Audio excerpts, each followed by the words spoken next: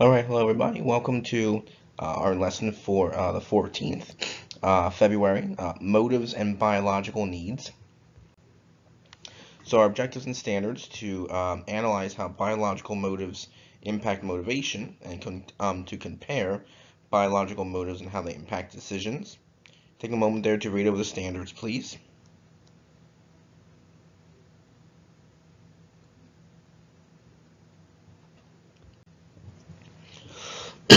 Excuse me. And desired result. How do biological needs motivate us? Vocabulary, lateral hypothalamus, or the LH. This is part of the hypothalamus in your brain that produces hunger signals. And the ventromedial hypothalamus, the VMH, is another part of the hypothalamus that can cause someone to stop eating. Okay, so needs of biological behavior. There are times when behaviors are determined by the internal or physiological state of an organism. Such as breathing, feeling ill, things like that. Humans and other living creatures need certain things to survive. These things include things like water, oxygen, salt, vitamins, etc. And these are critical to our survival and our physical well-being. Now, dramatic changes in these things can lead to changes in behavior as well. So keeping the balance. Living organisms have built-in regulating systems that work to maintain internal processes.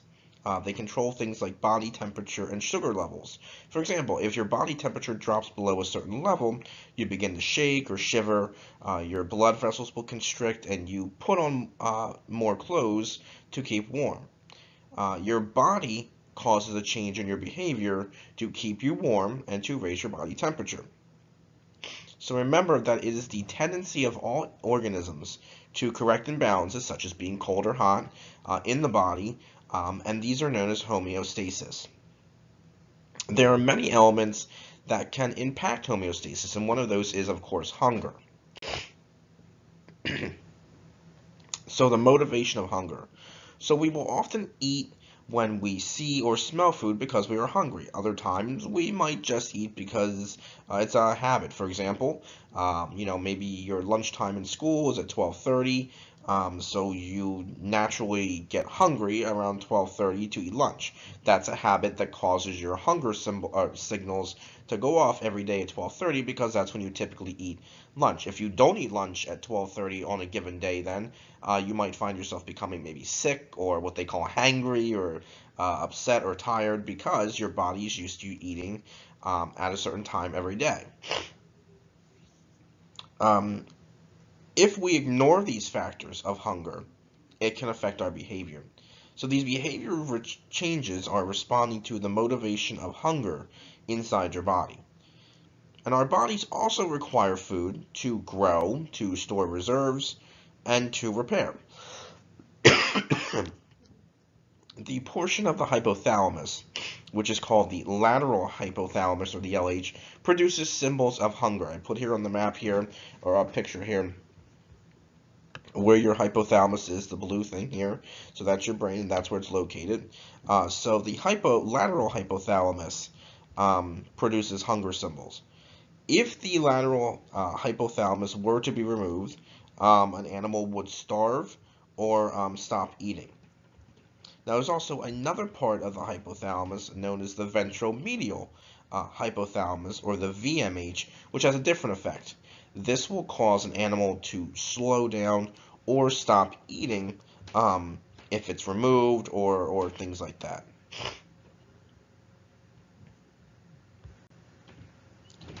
Now, there are other factors of hunger that can influence hunger as well. The glucostatic theory suggests that the hypothalamus monitors the amount of readily available energy or glucose in the blood. When blood glucose levels enter cells and they drop, it triggers the lateral hypothalamus, or the LH, to fire and creates hunger. Now, during the same time, the pancreas in your body, it's an organ in your body, releases insulin, which converts energy into calories to be used immediately or later. This is from Woods in 1991. Another thing that affects hunger, the set point, plays into hunger as well. And this is the weight around which your daily weight fluctuates. So again, eating more or less during a certain day will obviously trigger you to eat more or so. Now, influence of other factors. There are other factors that influence hunger besides biological, such as the need to eat to, give us energy or make us feel better or whatever the case may be. And these are known as psychosocial hunger factors. These are external cues, such as the smell and appearance of food, that can impact behavior. I put this picture of this food over here. I'm guessing this might be steak or something like that, or some type of meat. But I thought, it might not look appetizing to you, but most people would say that probably looks pretty good to them if they go to a nice restaurant. It looks pretty appetizing. Um, so seeing that and smelling that and looking at that might impact you to want to eat more. Um, Seeing others eat can also tend us to eat too. So if you go to a party and you say, I'm really not that hungry, but they have chips and dip, or maybe you're watching a football game or a sporting game or whatever, and everybody's kind of snacking on food, you might not really be hungry, but seeing everyone else eat and engage in that behavior of eating and being social and eating will cause us to eat too. Now, we can also eat because we're bored, which I do sometimes as well. We might just eat because we're bored. Or again, we might do it because out of habit. For example, a lot of people, and maybe you can include yourself in this, is when you go to the movies or you watch a movie, you might want to have a bag of popcorn. I know when we go to the movies, my mom always has to have a bag of popcorn with her. So no matter what movie it is or time of day, it could be early in the morning, could be late at night, she always has to have a bag of popcorn. So that's another thing. That's a habit. You get popcorn when you go to the movies, or maybe you get candy when you go to the movies. So these psychosocial factors in hunger can also cause us to maybe not eat enough, such as, maybe you're concerned about your weight and, maybe other people aren't eating, so you don't eat, or you wait for somebody to show up to eat. Um, and it can also cause binge eating, so which can lead to obesity. All right, so our closure. How do biological needs motivate us? What causes um, certain biological things to happen, and how do those biological things uh, impact our behavior? How do they motivate us and change our behavior?